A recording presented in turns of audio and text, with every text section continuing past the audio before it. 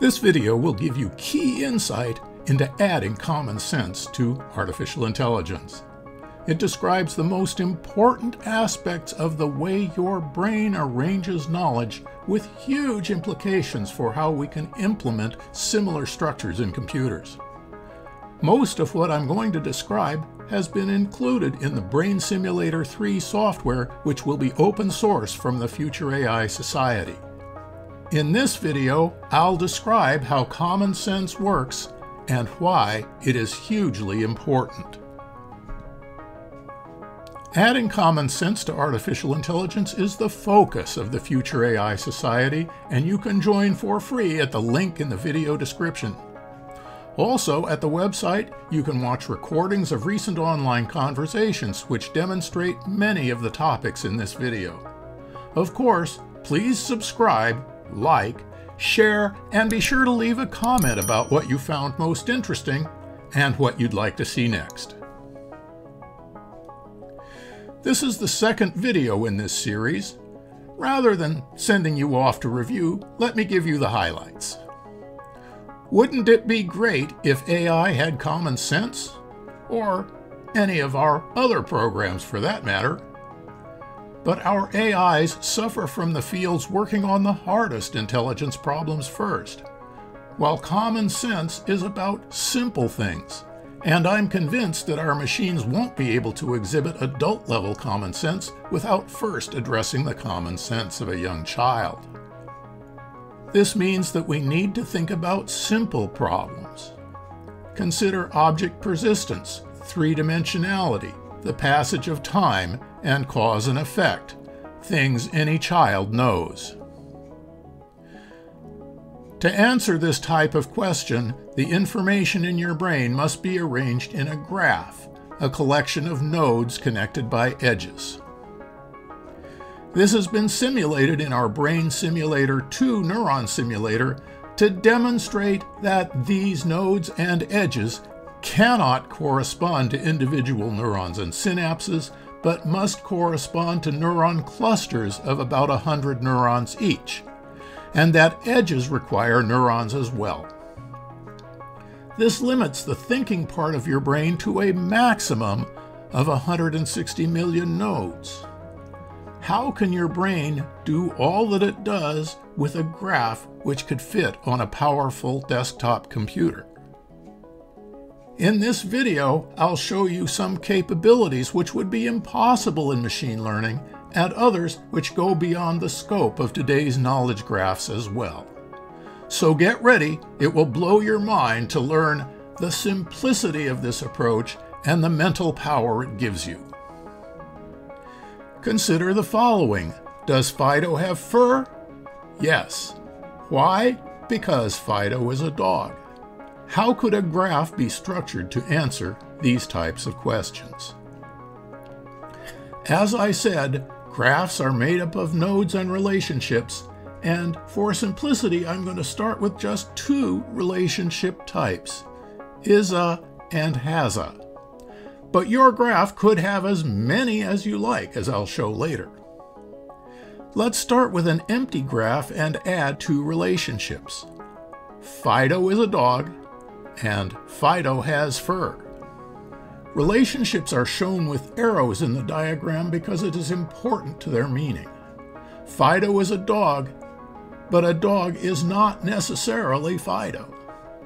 This does not mean that we cannot look at the relationship in either direction, just that its meaning changes when we change direction.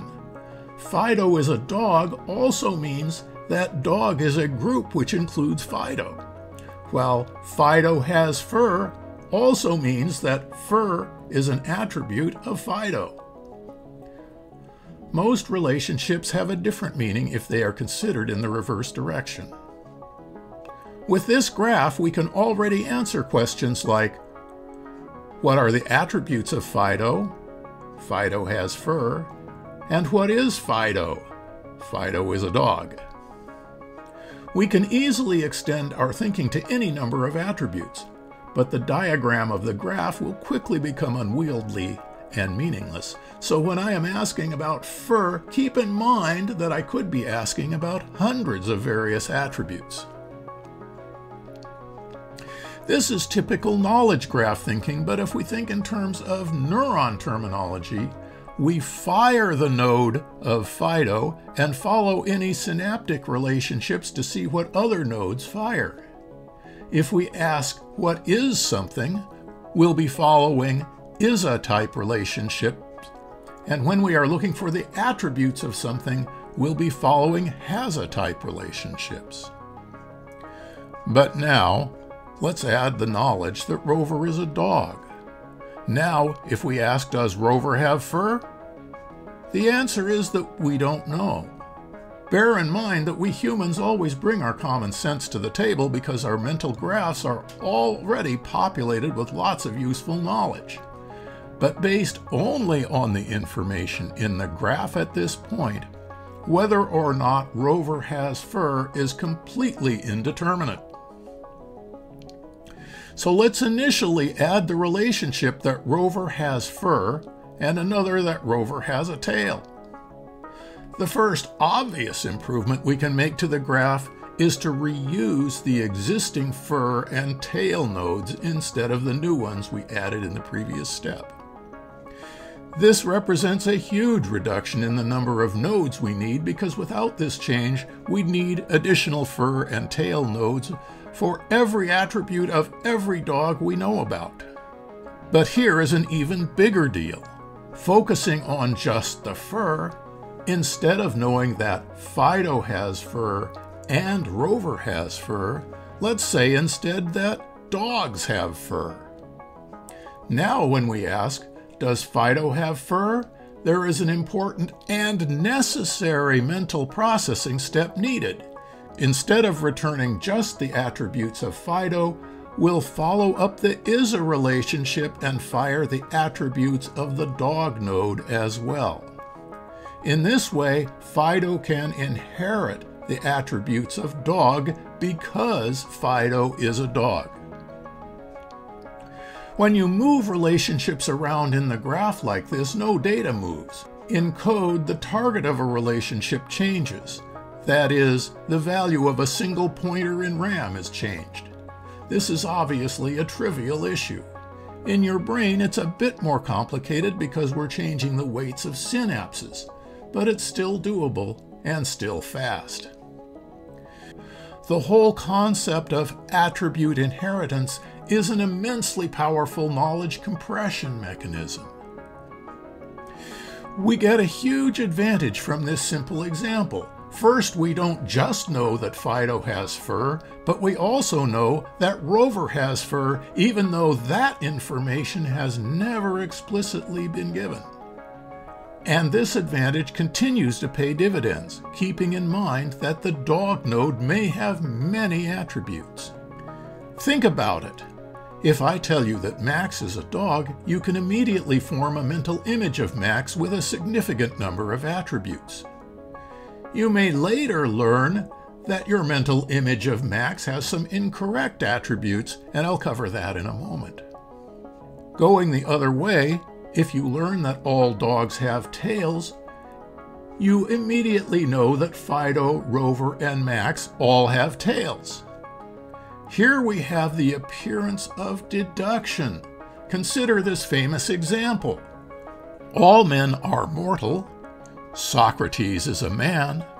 Therefore, Socrates is mortal. Yet we haven't intended to create an algorithm for deduction. We're just examining the contents of a simple graph in a special way. The graph and its functionality don't know anything about deduction. It's just following some nodes and edges. The power of this simple feature cannot be overstated. You get a huge improvement in knowledge and a huge reduction in the amount of memory and processing power needed to make your brain work, or an AI with common sense. And deduction comes along for free. But why stop at just one level? Suppose we say that dogs are animals, and animals have mobility. If we handle inheritance up the chain of ISA relationships, we immediately know that Fido has mobility too. When you consider extending this idea to lots of knowledge, you'll observe a few things. First, the number of ISA relationships you can follow up a chain is quite short, that is, for a computer. One could say that the tree of knowledge is not very tall, but is very broad. Although you can construct a scientific taxonomy with perhaps 20 or 30 levels of inheritance, when thinking in terms of common sense, you'll be thinking of fewer than 10 levels of ISA relationships. I've presented this as a tree structure for knowledge, but there is an important deviation. With the statement, Mary is a girl, you immediately know that Mary has all the attributes of being a girl. But you could also say Mary is a student. Girl brings to Mary one set of heritable attributes, while student adds another set. We can also add that Bob is a student but not a girl, while Susie is a girl but not a student. This only implies what attributes they will inherit, which is equivalent to what preconceptions common sense would apply to them in the absence of additional information. It can be assumed that both girl and student at some point inherit from human, the human being node. This is not allowed in a tree, but necessary in common sense. Let me reiterate, the power of attribute inheritance is huge. It allows your mind to handle an enormous amount of knowledge and access it quickly, essentially creating a remarkable knowledge compression system. The neurons and synapses in your brain run nearer to the speed of 1940s telephone relays than today's transistors. Without some type of similar inheritance graph structure, your brain would be too slow to be useful and quickly run out of memory. Before I let you go, there are a few issues with inheritance which you've no doubt noticed, and I'll go over these in greater detail, but I wanted to introduce them here to give you a chance to think about them in greater depth and comment prior to me sharing my implementation. Let's start with exceptions. Not all dogs have tails. Does this mean that we can't put in a dog has a tail relationship, which implies that all dogs have tails? Not a problem. Let's start with a graph showing that Max, Fido, and Rover are all dogs, and dogs have fur and tails. Now we learn that Stumpy is a dog. Then we learn that Stumpy has no tail. We'll add a relationship to Stumpy, indicating that Stumpy has no tail. Then, as we process the graph to get all of Stumpy's attributes, the has no tail relationship of Stumpy will override the has a tail attribute of dog, so that we can learn that Stumpy has fur but no tail, even though he is a dog. The key is that when searching for attributes, if we encounter an attribute that is in conflict with any attribute we've already encountered, we don't include it. While this is simple in concept, determining that two relationships are in conflict turns out to be trickier than it appears at first. If the idea of a graph with inheritance is huge, a graph with inheritance which handles exceptions is ginormous. What it means is that your mind seldom needs to store the attributes of anything. It only stores the attributes which differentiate one thing from another. When we know a person, you only need to know what makes that person unique. Your mind fills in all the other attributes via inheritance. I cannot overemphasize the powerful implications of this type of data structure. Next, numerics. When we say that a dog has 2 eyes, the 2 is not an attribute of the eyes, it's an attribute of how many the dog has. So let's address this problem by adding a suite of has-a relationship types with numeric attributes. Has 2, has 3, has 4, etc. We'll continue to use has-a to mean has 1, and we can invent has no to mean doesn't have any, and we'll invent has some to represent an indeterminate number greater than 0. You can immediately see that has relationships interact with exceptions. A generic dog has 4 legs, but Tripper is a dog and Tripper has 3 legs. The exception process will take care of everything. In subsequent videos, I'll show an even cooler way of representing this. On to filtering. Another issue with the graph, as I have described it, is that if you ask for the attributes of Fido in a fully populated graph, you'll be inundated with unwanted attributes like Fido is a cellular organism, so Fido has some mitochondria and Fido has some DNA. While these statements represent true attributes, they are seldom useful in a common sense sort of way. So we need some sort of mechanism for filtering the results.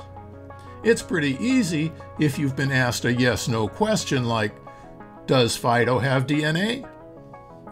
But a more generic, tell me about Fido, requires a bit more thought, so that we can focus on results which are meaningful or important for a given context.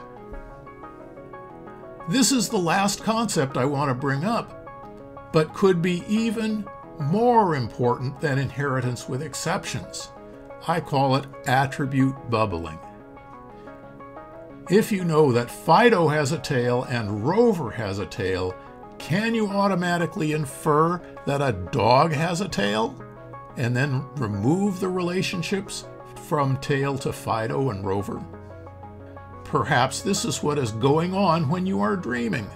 Your mind is more or less randomly triggering things you already know, looking for attributes to bubble. In this video, I've reviewed the fundamental graph structure of common sense and added the concept of attribute inheritance. You can see that this is a giant step on the way to common sense, especially when you consider adding exceptions, numerics, filtering, and attribute bubbling, which I'll explore in future videos. I'll show you features to make it even more unique and powerful. I see this approach as fundamental to the addition of common sense to AI, which is why I've founded the Future AI Society. I hope you'll follow the link and join me on this adventure. Of course, likes, subscribes, and comments are always appreciated. I look forward to interacting with you directly through the Society, and of course, thanks for watching.